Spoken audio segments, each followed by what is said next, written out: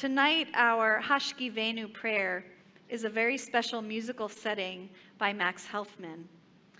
We often pray the words asking for protection through the night, for a sukat shlomecha, a shelter of peace. Those are very familiar to us.